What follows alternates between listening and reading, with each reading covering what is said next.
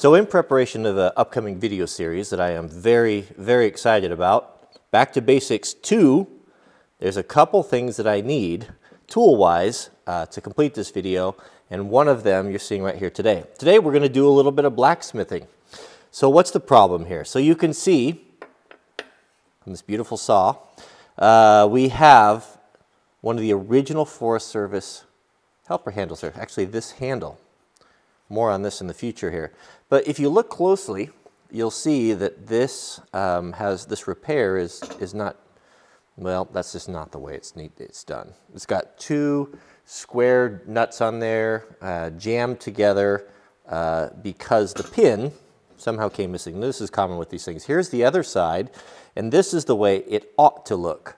You see right there. So you've got the pin that fits in there and is captured because these two holes are different sizes. This one's a bit smaller than this one. Excuse me, this one's a bit smaller than this one. So it keeps it from falling out. So over time they wear and they'll fall out and you'll lose them. And so when it's closed, it needs to fit like this, and I'll show you. Well, in the end, we'll show you how this all works. But what we need to do is we need to make one of these. We need to forge one of these a brand new one, not something you can buy anymore. These things are just not made anymore. So we'll go ahead and we'll remove this and forge a brand new piece. Now, I am not a professional blacksmith. I'm actually not even very good at it. I am an amateur, a layman. I'm learning.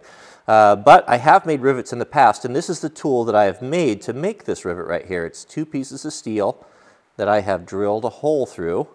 I clamped them together and drilled, and what this allows me to do is to make rivets like this when we clamp it in the vise. So what we're going to be using for material, you can see here that I've got this is an old Allen wrench. Now Allen wrenches are made of tool steel, super high quality, really great tool steel. So if you see them at garage sales, you always want to snatch them up.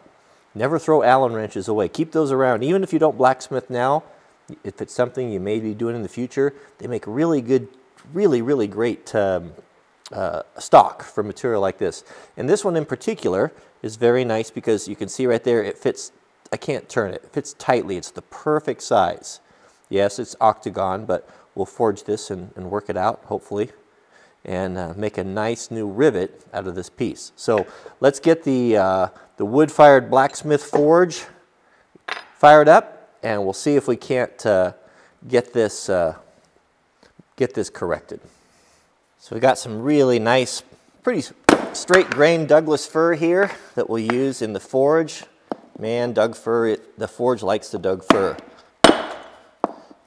So I think I've pretty well explained what needs to be done or what we're going to do. I'm going to not do a lot of commentary on this video, but try to show you the details and tell the story without me going on and on.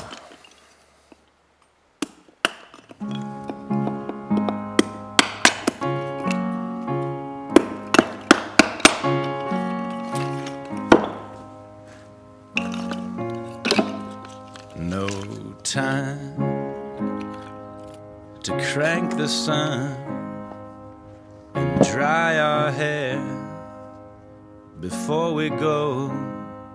No time to lay around. We'll come back someday. No time to change our minds.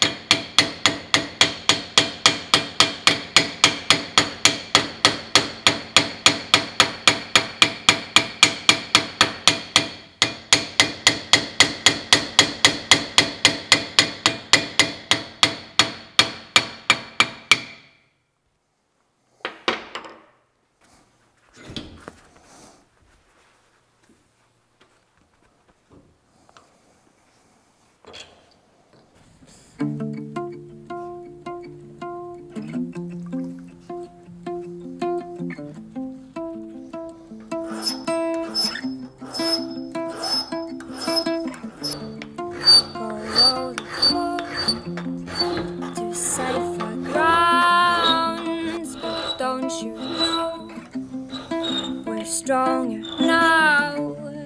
My heart still beats, and my skin still feels. My lungs still breathe, my mind still feels. But we're running out of time. All the echoes in my mind cry, I'm running with the wolves, I'm running with the wolves tonight, I'm running with the wolves.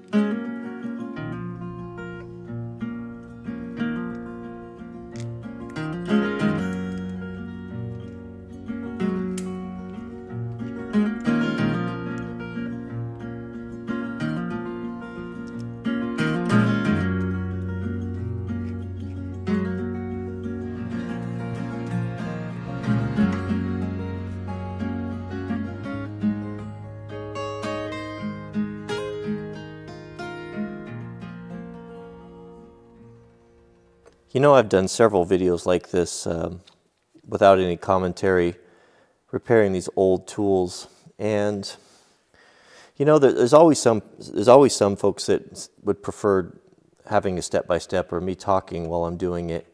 But for me, this is it's hard to put it into words without sounding a little bit strange. But to me, it's a very special moment. It's a very special 2 hours spent doing something. And when I fill it up with talking and commentary, it seems to take away from, I guess, the meaning of it or the joy that I received coming from it. And I think if a guy can tell a story without speaking and convey that sense of emotion that speaking oftentimes just gets in the way of and destroys, then I just don't know that you could do any better than that. So that's kind of why I do that. This is I'm not going to talk anymore about this particular saw, but it is, but I will be very shortly in the future. It's a very, very, very special, once-in-a-lifetime type of a tool. And having this type of a repair on it, it just didn't sit right with me. I would never been satisfied with that. And I don't fault, I'm certainly not going to fault someone, whoever it was that made this repair like this, because I don't know, you know, I haven't walked in his shoes. I don't know what took place. I don't know if it was a speedy field repair or who knows what. Because I mean, if you were out working and you needed to use something like this, what we did today is just not possible, and you do what you have to do to get the job done, and I understand that. I've done that myself and will continue to do so. But given the time, when you have the time, it's always good if you can to get back and to do things, put it back the way it's supposed to be.